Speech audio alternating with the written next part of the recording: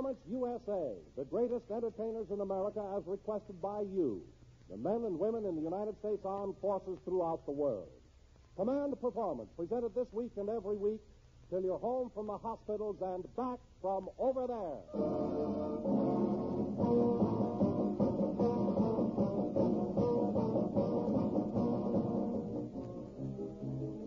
Well, tonight I'm Dean Don Wilson. Sergeant Lou Weiner wrote us from Germany asking Command Performance to shoot a hunk of college atmosphere at the old AFRS microphone.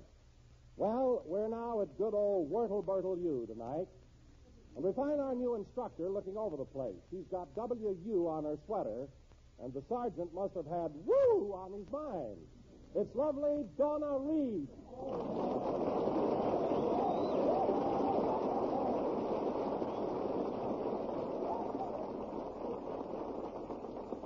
Thank you, Dean Wilson. But am I qualified to join your teaching staff? And I believe I speak for every member of the faculty. Why, Dean.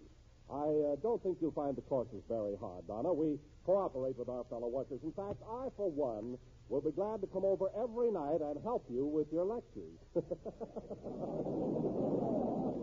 I don't think you'd want to. Why? Do you know Latin? No, but I know jiu-jitsu.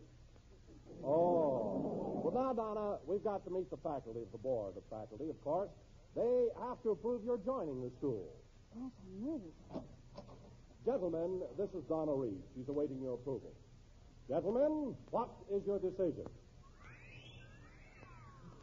Okay, kid, you're in.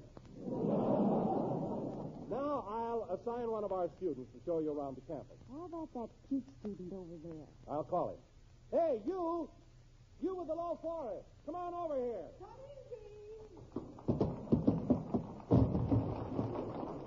Garry, my forehead's too low. I keep tripping over it. Young man, what is your name? Garry Moore. Doesn't it make you sick?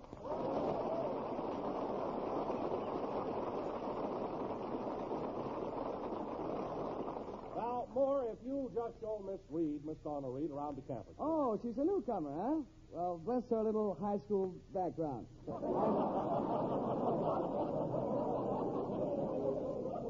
Donna? Now we start with the script. Donna, Donna, I'm just the boy to tell you all the answers. Now, first, have you found a place to live? Well, no, Housing conditions are very tight. In fact, I myself am sharing a room with a termite. Does he like it? He must. He's already eaten 2 of the walls. But let's wander around now and look over the campus. Now, right over there is our beautiful fish pond, donated by the class of 1907. Who's the 1907, 1907. I can versatile. Read it either way. It makes no difference. That's the fish pond, donated by the class of 1907. Yes. Who's that old man standing next to it? Yeah, that's the lifeguard, donated by the class of 1908. Kind of an old character. Now, look, down there is the building where I got my knowledge of history. And down there is the ivy-covered building where I got my knowledge of science. Where'd you get your knowledge of anatomy? At Hollywood and Vine. It's windy down there.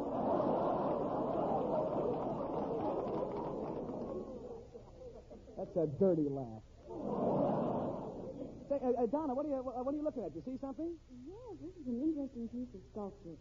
Whose bust is this? That is J. Russell, the founder of our college.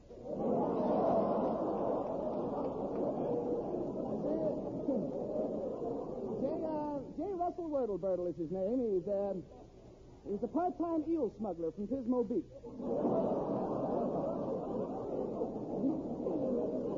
He founded this college here in 1608. He sent a prairie wagon here full of books, and those books formed the foundation of our school. Amazing. Yes.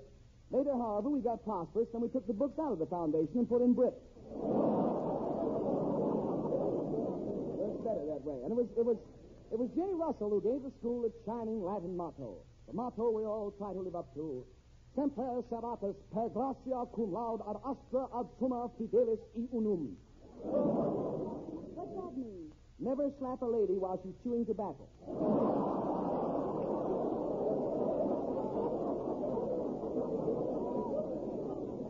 So a lot of cleaning fluid that way. Not only that, but old J. Russell himself personally laid the cornerstone of this building. He laid the cornerstone himself? Of a certainty. In fact, if you look closely, you can still see one of his legs sticking out of the cement. I smell something burning. What is it, Garry? Don Wilson? Oh, no. This is homecoming week, football season. Some colleges get childish about football games. Now, one college even burns a dummy of the other school's coat. But you don't burn a dummy, huh? Of course not.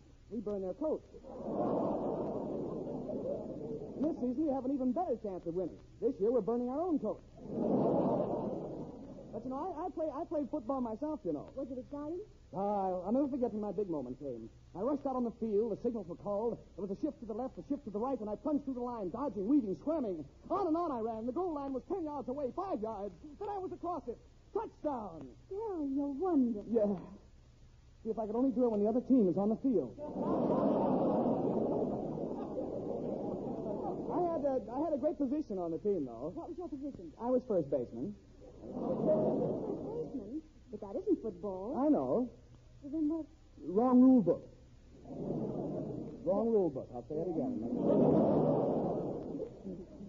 Garry. Yeah? Yes, Garry. Doesn't Wordle Birdle have anything like Old Ox Road? Don't you have a flirtation wall? Don't you have a lover's lane? Garry, where would you go alone if you want to be alone with a girl? A girl you like. A girl who needs to be held close and hugged and kissed. Why, to the ping pong room. Garry, you take a lovelorn girl to the ping pong room? Naturally. Then I can make and still have fun at the same time.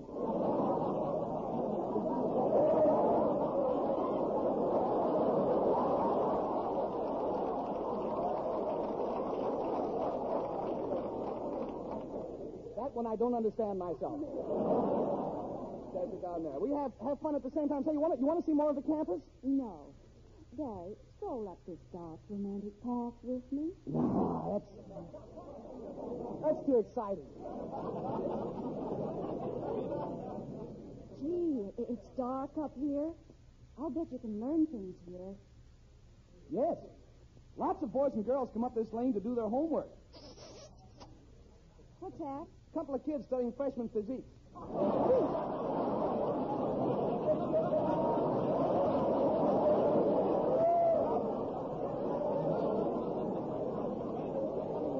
Read that line again. A couple of kids studying freshman physics.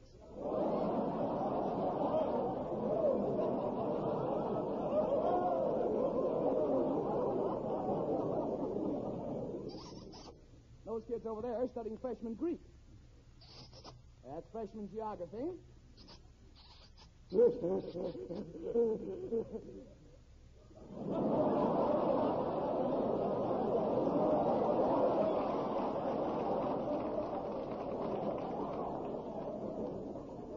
Postgraduate work.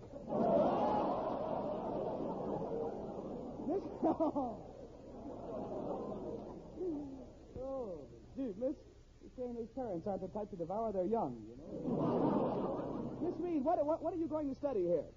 Well, what degree were you studying for? Oh, a BA, an LLD, a PhD, and an MA. Well, that's quite impressive. No, I don't know. Put them all together, and what do they spell? Oh,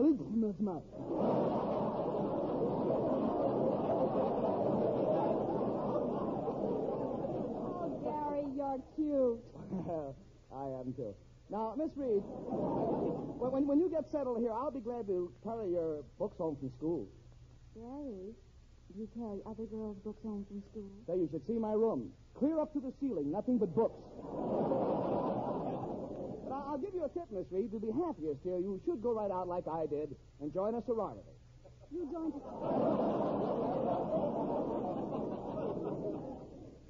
a sorority? But Garry, a sorority's for girls. What do you think I'm for, ducks?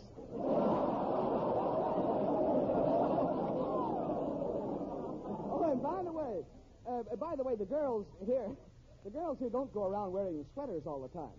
But I do. Now, Miss Reed, would you go to a fancy dance with a sloppy Joe? I'm busy tonight, Garry, but it's awfully sweet of you to ask me. Oh, you can't get my goat. I'm a man of the world. Cigarette? Yes, thank you. Well, aren't you going to light it? What, and scorch the chocolate?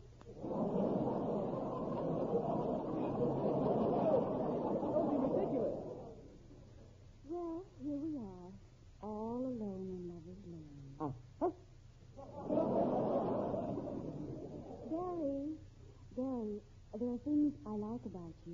indefinable things. Oh, don't be bashful. Define a few. Define, girl. Go ahead. Well, other men are aggressive, as well as muscular, self-determined, and manly. Yeah? But you're so different. Thank you. Thank you very much. Garry, we're all alone in this dark and romantic path. Let's hold hands. I don't like to hold hands with girls.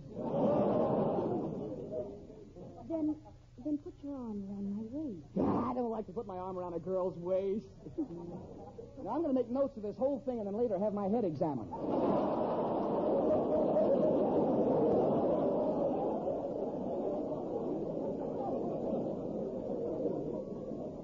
I am a real jerk in this, you know.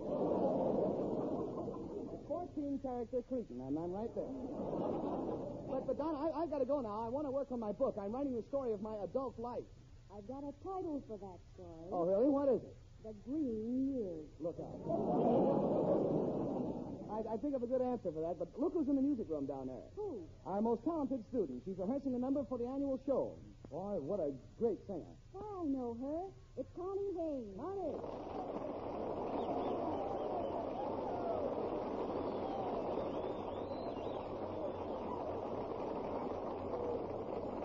Hi, kids. Hello, Connie. What song are you working on? It's called California Sunbeam. I just made a record of it. Oh, yeah, that record's so good I learned every beat of it by heart. Really? How does it go? Why, like this.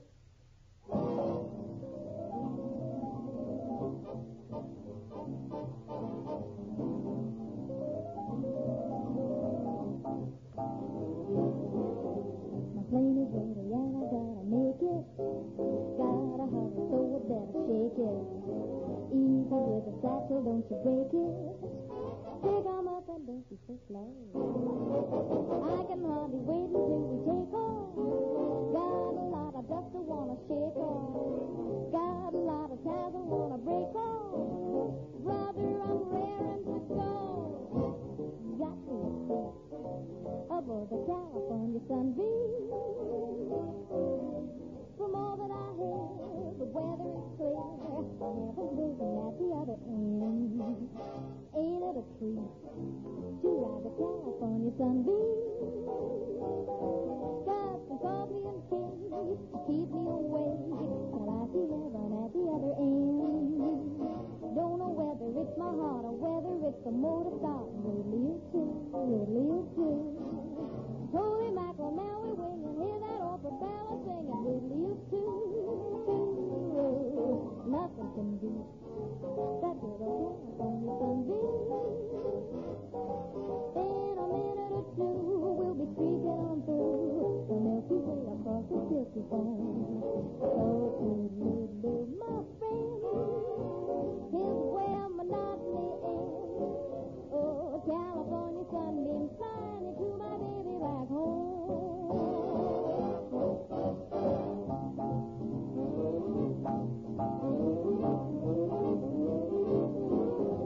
Everything is set and I'm delighted. Got my little lamp of love ignited. Golly, I'm so nervous and excited. Knowing baby's waiting for me. Feel my heart and see the way it's beating. I talk and keep repeating. Baby's waiting for that happy meeting.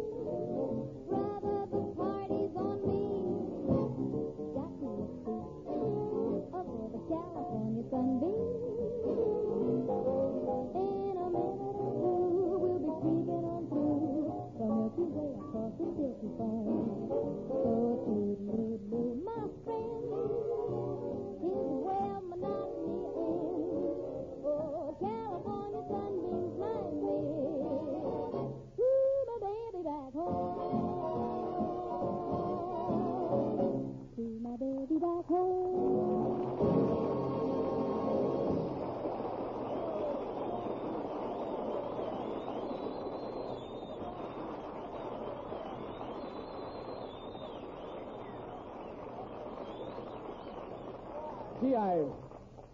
Gee, I just got a note asking me to report immediately to the president of the college. I wonder what's wrong. Well, there you are, President Ishkabibble.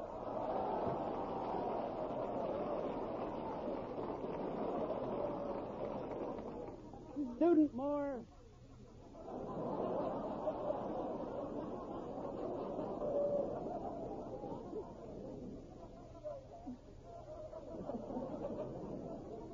Baldy. Student Moore, it has come to my attention that you are about to graduate, and I want to see you about a very important matter. What is it, Prexy? What's your language? How long have you been a student here at good old Wordle-Birdle? 4 years. Before that, I was in high school. Oh, yes, high school. Good old high school. I'll bet high school taught you a lot. It certainly did. I'll never forget how to open beer bottles with my teeth. Well, Moore, you have learned a lot here at college, too. You are an educated man. I certainly am. Now I open whiskey bottles with my teeth. Now listen closely, Moore. Wordle-Birdle has spent a lot of time and energy making a man out of you. We're not going to let you down. Now that you're about to go out into the world, we're going to teach you about girls. Oh, no, not that. I'm sorry, Moore. It is a required course. We cannot let you go out into the world unprepared. You've got to be able to get to first base with a girl. First base? I can't even sit in the bleachers. Exactly. So let us cover the field of women by delving into history. Now you take Cleopatra, who was bit by a snake. Snake being spelled S-N-A-K-E, but sneak being spelled S-N-E. Spelled S-N-E-K-E. The E sometimes pronounced like A, so snake becomes sneak and sneak snake. Now a sneak sneaks, and so does a snake sneak. So whichever sneaks up on you, they both snuck.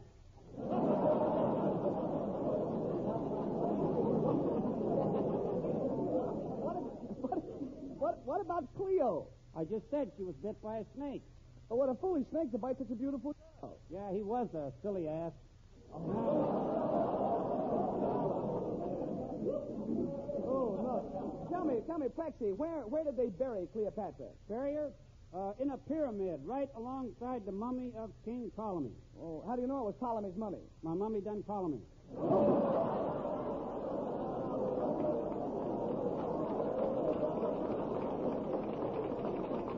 Let's get back to the beautiful dames. You know, this could bring back silent radio. Yes.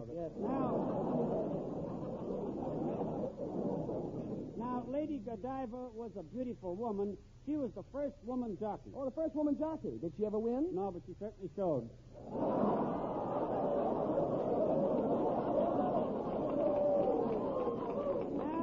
Now we take Venus. President Kabibble, Venus was a myth. Myth or Mrs. don't make no difference. And stop lifting. I'm sorry. Certainly. Then there was Juliet. Well, Juliet was not a real woman either. She lived between the covers of a book. She did? Yes. Skinny, wasn't she? Now, speaking of women, I have an essay here in regards to which I would like to get off fame entitled Women. Yes, they make better wives and mothers than anybody. President Kabibble, what is your definition of women? Well, now, women is just like automobiles. They look better in a good paint job. You can get along better with them if you use the right kind of oil, but sometimes you got to choke them to get them started.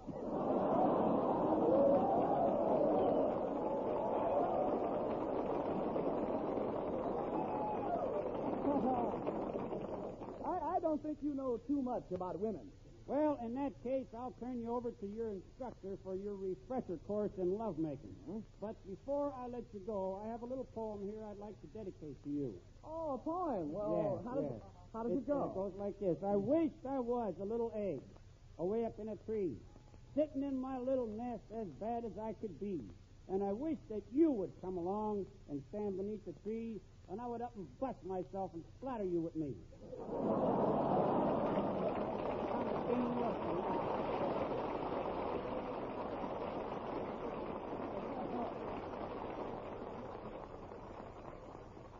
Oh, hello, Dean Wilson. Well, we're mighty glad to have you take our course, Garry. Well, gosh, Don, Dean. Dean, Don. It must be wonderful to be able to make love to a beautiful woman. Beautiful women? Bah, they're a dime a dozen. Yeah? Well, here's a nickel. I ain't greedy.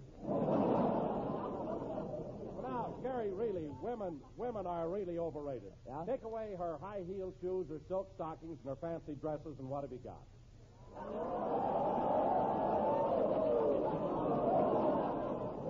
No coaching from the audience, please.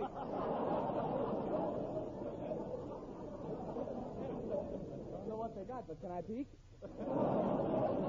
Now, let's start with the correct approach. Last time you saw a girl, what did you do? I ran like heck. That's wrong.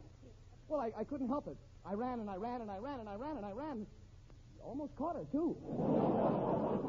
Now, Garry, you must always remember that a woman is a fragile creature. Must be approached with tact and delicacy. When you approach a girl, what do you say? How about it, kid?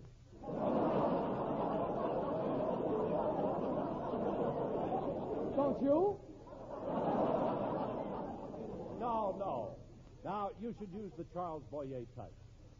Say to her, Je vous aime, je t'adore, je vous baise dans mes rêves. What does that mean? How about it, kid? No. Oh, ain't I a dog, though?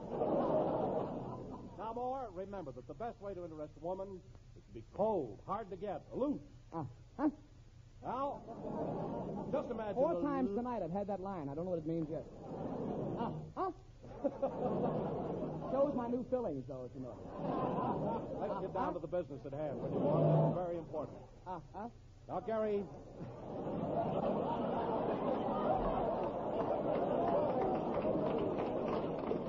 Garry, Yeah? just imagine a luscious, delectable blonde that has just walked into the room. She says, kiss me. And you say no. She says, kiss me. You say no. I must be nuts.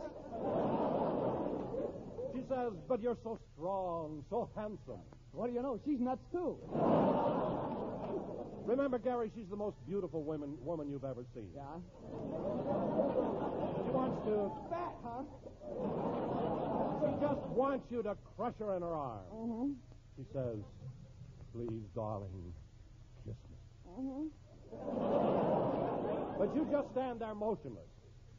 I'm handcuffed, huh? No, you've got willpower. Oh, yeah. But again, she pleads with you. She implores you to kiss her. No. Oh, but the poor girl is broken-hearted. Please. No. Well, all right. Too late. She's gone. Where?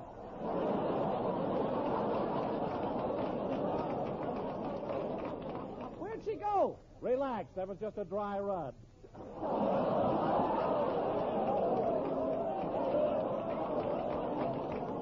Now, we'll try you on the real thing. Oh, Miss Reed, will you come in, please? Whoa. Hello, Dean Wilson. Who's the kid with a head like a fur-bearing doorknob?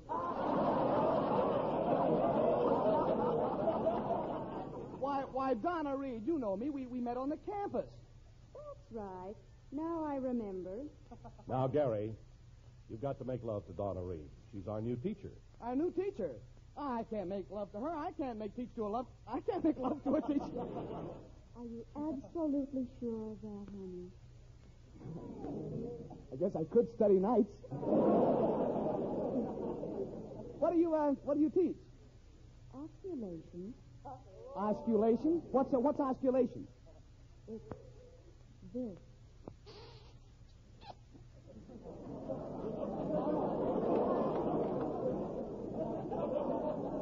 Well, stop mugging me and tell me what osculation is. I just told you. It's... Well, all right, but what's osculation? More, you're utterly stupid. Yes, I am, and if possible, I intend to remain this stupid for hours.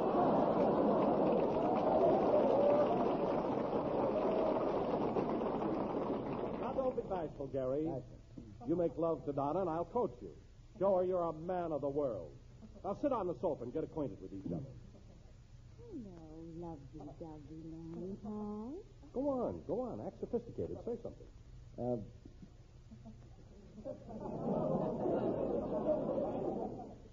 cigar? No, Garry. Sweep her off her feet with brilliant conversation. Make your words sparkle. Dazzle her with witty phrases. Oh, witty stuff, huh? Okay. Donna. Yes. Is it raining out? No. Stopped, huh? Yes. This conversation is flowing like tapioca. Now, here, Garry, let me show you. Donna, my sweet, my love. Kiss me.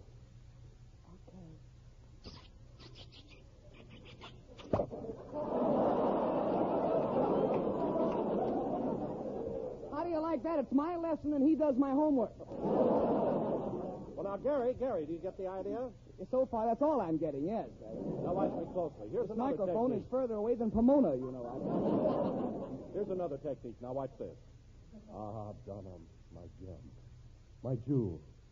Kiss me again and again and again.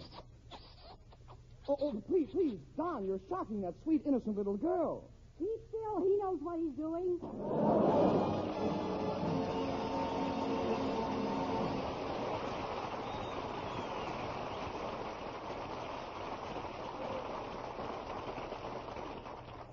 Well, gang, I'm afraid that's just about the last subject on the curriculum for tonight. Yep, Don. It's time to close up the schoolroom for another week.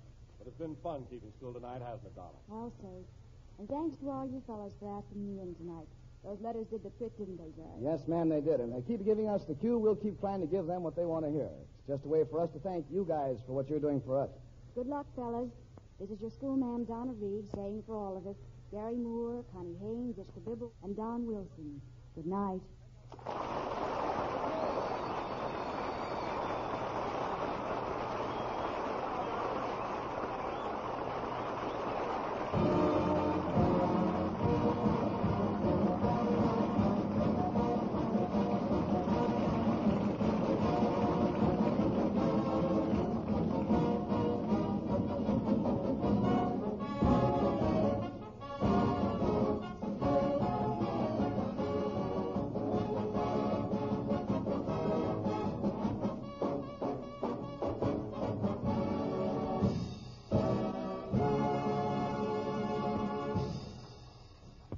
This program was arranged with the aid of the Hollywood Coordinating Committee.